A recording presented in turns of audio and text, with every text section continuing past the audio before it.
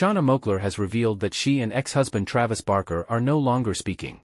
Moakler, who dated Oscar De La Hoya from 1997 to 2000 and was married to Barker from 2004 to 2008, has 3 children with him. She has also been involved in a relationship with Kourtney Kardashian, which was documented on MTV's Meet the Barkers.